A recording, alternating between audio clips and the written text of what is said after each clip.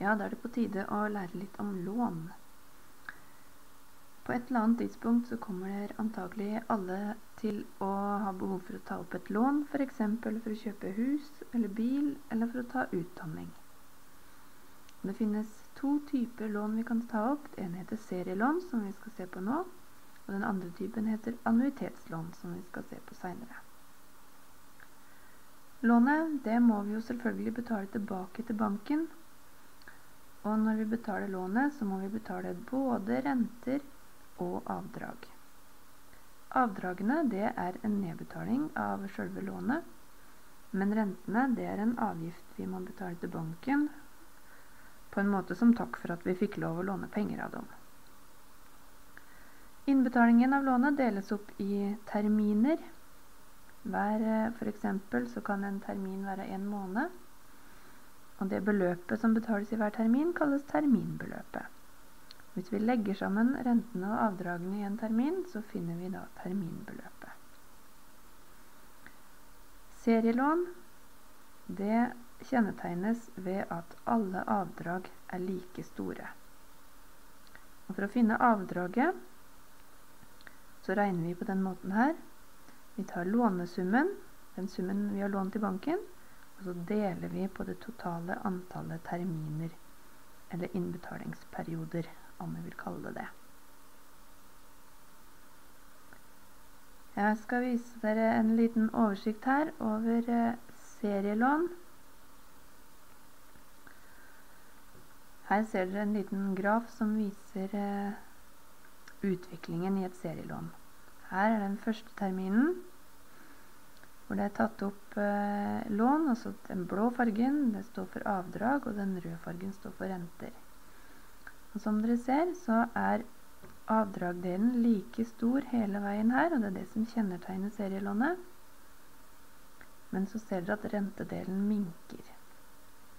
Det betyr at hos serielån så er det sånn at siden rentene synker etter hvert som vi betaler ned på lånet, så er terminbeløpet størst i begynnelsen, men blir mindre og mindre etter hvert.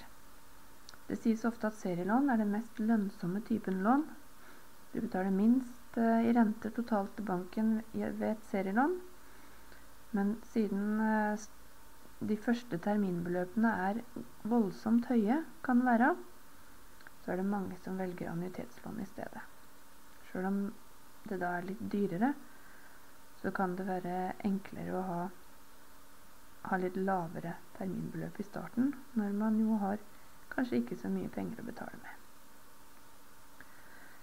De fleste nettsidene til bankene har lånekalkulatorer. Vi har tidligere sett på sparekalkulatorer, men dere kan også finne lånekalkulatorer som hjelper oss til å beregne renter og avdrag på ulike typer lån som vi ønsker å ta opp. Da skal vi se på et eksempel på beregning av serielån. Her har vi da et eksempel med han Hjalmar som skal kjøpe seg en motorsykkel. Den koster 80 000 kroner. Han har 20 000 kroner fra før som han vil bruke, og resten trenger han å låne. Renta er 8,5% i året, og antall terminer per år er 12. Så skal han bruke 2 år på tilbakebetalinga si, og velger da et serielån. Det første vi skal finne ut, det er hvor store avdragene på serielånet blir. Da må vi først og fremst finne ut hvor mye han trenger å låne.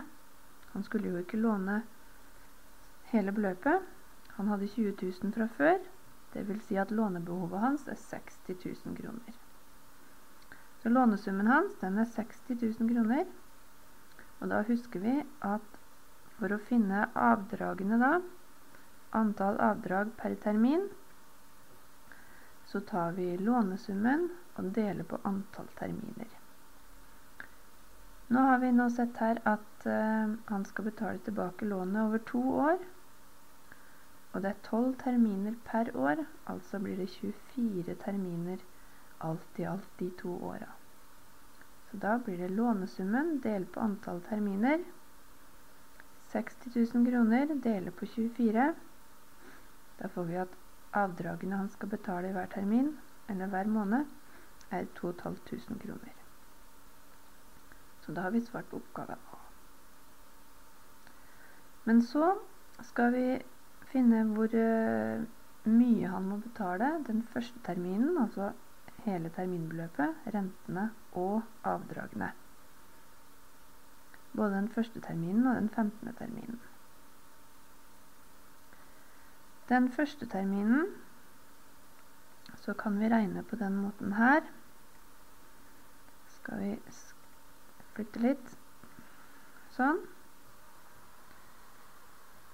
Han Hjalmar, han skulle betale 8,5% i rente, og renta den beregnes alltid av restlånet. Og den første terminen så har han ikke rukket å betale noe enda, så da er lånesummen hans på 60 000 kroner. Så for å regne renta da, så finner vi, skjer det mye rart her. For å finne renta da, så tar vi prosenten. Da må vi huske å bruke prosentfaktor da, 0,085. Og så ganger vi det med, her skjedde det mye rart nå, så ganger vi det med lånesummen som var 60 000. Og da finner vi at rentene han må betale den første terminen, det blir 5100 kroner. I tillegg så må han jo betale avdrag. Avdragene regnet vi ut i stad. De var 2500 kroner. Så når vi legger sammen disse to da, så finner vi at terminbeløpet denne terminen, det blir 7600 kroner. Altså skal han den første måneden, når han begynner å betale på lånet, betale 7600 kroner. Det neste spørsmålet, det var hvor mye han skal betale etter den 15. terminen. Da må vi stoppe opp litt først og finne ut hvor mye er det han har igjen av lånet den 15. terminen. Jo, da har han jo allerede betalt 14 avdrag før det her. Og da er lånet blitt redusert.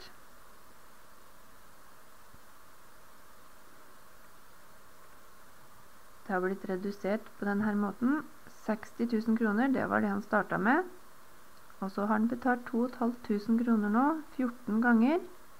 Når vi trekker fra det, så finner vi at restlånet som han skal betale på den 15. terminen, det er 25 000 kroner. Og da kan vi gjøre på samme måte som vi gjorde for den første terminen.